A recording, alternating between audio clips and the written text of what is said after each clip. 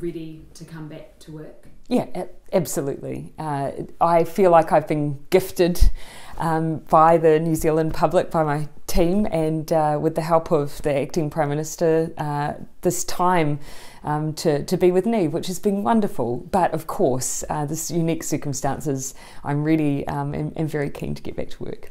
Yeah, I mean, I think you just do what everyone else does in the same way that mothers that are transitioning back into going to work, you just get on with it. You know, and I'm aware that no one needs to hear about you know, my parenting experiences, because I am not the first. I'm not the first woman to give birth. I happen to be in a particular role that adds a layer of interest, but no, for me, pretty much it's about just getting on with it and doing the job.